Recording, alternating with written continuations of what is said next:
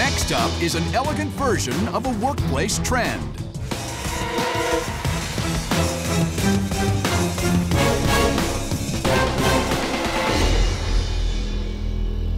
Hi, Sharks. My name is Mike Bolos. And my name is Jason Grohowski.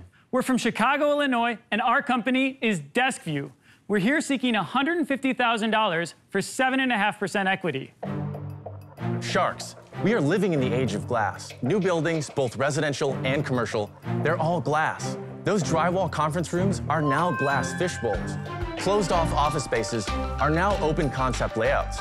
With all this glass, where do you work? You can sit at your standard desk, hunched over like a Neanderthal, or you can create your own personal standing desk and have the best view in the office with DeskView. In the office, DeskView works great on external and internal glass walls, freeing you from your desk. At home, DeskView is the ultimate minimalist standing desk. You can move DeskView to wherever you want to work, in the office or at home. Want to eat breakfast while watching the sunrise? Use a DeskView.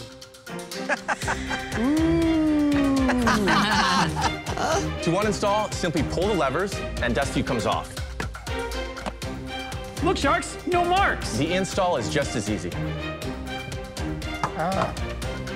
DeskView is over-engineered. Made with aerospace-grade aluminum housings and industrial-grade suction discs, DeskView is safe on glass, can stay on for years on a single install, and hold more weight than you'd ever need. Want to prove it? Sure. Don't try this at home. We are trained professionals. Oh my God. On glass? Really? Wow. We want your help to bring DeskView to every window around the world. So who wants to come up and try it for themselves? And who wants to help me down? Can it go anywhere that's not glass? So we have a couple photos. DeskView works like melamine top surfaces, tile. So it works on a steel case? Smooth, non-porous surface. Oh, you can use it in the bathroom. Exactly. Yes, it so works. that's one of the uses. It works on okay, so it's not just glass. Stone, right. Smooth and non-porous surface to create that suction. And how does it actually attach? It's suction force. So what we did is we took the strongest suction discs in the industry, and then we recreated and built the housings for it and built some new mechanisms around it. What do you sell them for, and what does it cost to make? Yeah, and how many have you sold? The white and the bamboo, those are minimalist and are natural. They retail for $235. $235? Yes. And our clear baller retails for $265. And what are your costs? And how many have you sold? We've sold 800 to date. 800,000. 800 units. In how many years? We just received our inventory in April of 2018. You didn't mention what they cost to make. Yes, so our costs are currently $80 landed for the units, but I've been on an absolute binge reducing our costs over the last couple of months, and I have them down about 25 to 30%. But you have great margins, 80 versus 235. Yeah, why are you not go doing better? such a high margin? Because you don't need to. And, you know, for a desk like this, like it seems pretty expensive, right? This is actually one of the lowest priced desks that you can get in an office environment. True. So when we talk to people in offices, they're actually blown away about how inexpensive it is compared to everything else. Yours is $235. What's a typical stand-up desk? I just don't know what it is.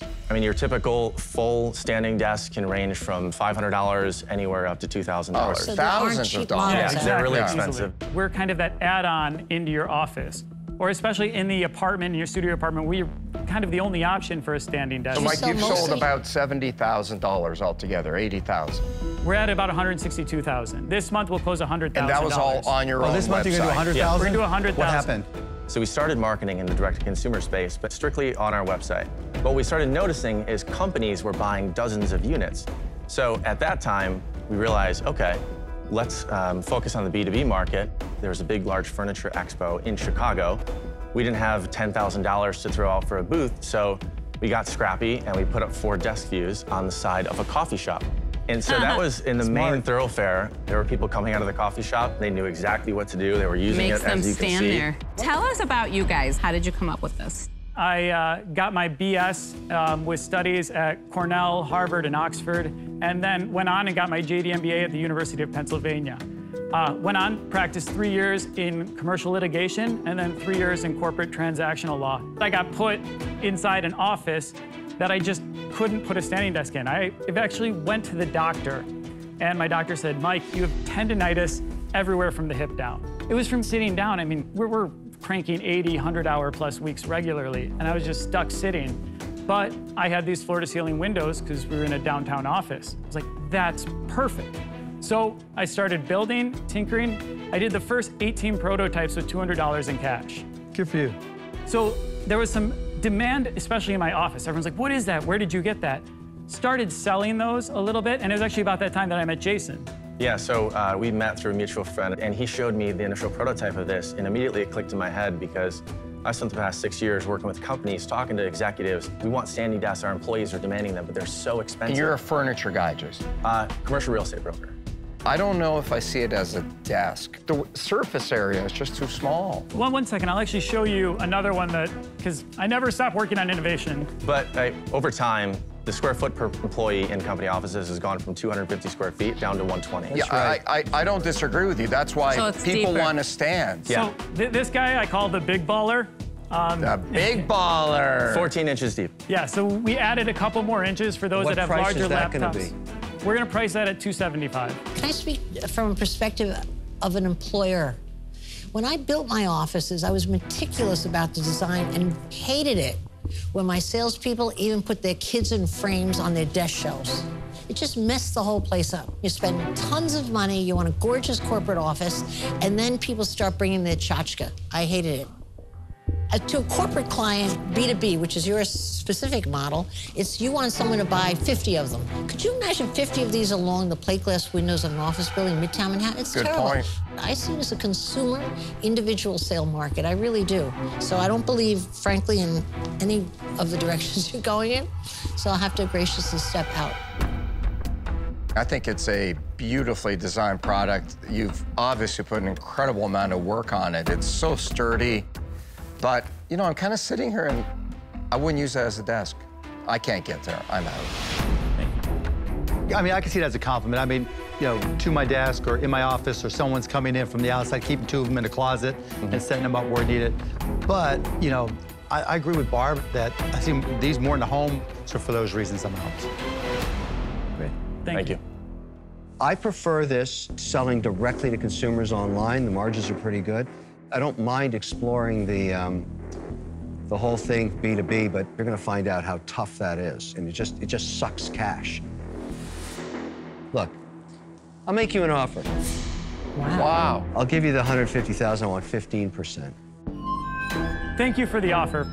I don't see it as a permanent desk for somebody using it all day long, but I thought it was really interesting. I actually think for commercial space, like, you know, there's never enough room at a Starbucks or this or that. I thought that was really smart, but I don't like your price point.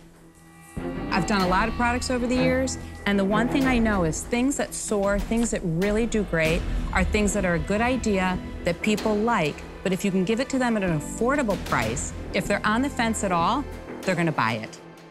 I respect the margin that you feel you wanna make. The big question is really how low can it go? So with what I've been able to do over the past couple of months, plus the volume-based discounts, we should be at around $45 landed, $46 landed. So you can cut it in half. Yeah. Yes. All right, I'm gonna give you a really Sharky offer. I would wanna be a third partner. 33%. $150,000 for 33 1/3%. Ouch. Wow. Because I feel like we'd have to go to 1 million factories and cost this out, where it could be something where we'll sell hundreds of thousands of units, not thousands. There's blood in the water now, Mike. Well, yeah, and with the projections of these, you know, multi-billion-dollar distributors that we're talking to, I mean, they're saying they'll move 900 units a month next year. They're salespeople. They tell you what you want to hear. But here's the difference. I don't want them moving 900. I want them moving 90,000. So you guys know, the more I think about this, the more I listen to Lori, I'm modifying my offer. I'm going up to 20%. So I'll give you the 150,000 for 20%. This isn't going to be easy, because I think it's got to be 99 bucks. I'm willing to take a flyer. 150,000, 20%. You can do Lori's deal for 150,000 for 33 1/3. You guys have to make a decision.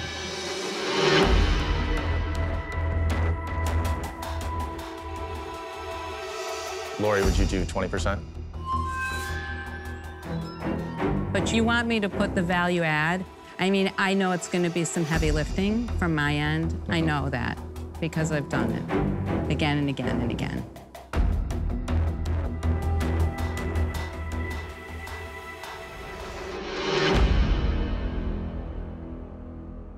Kevin, we'll take your offer for 20%.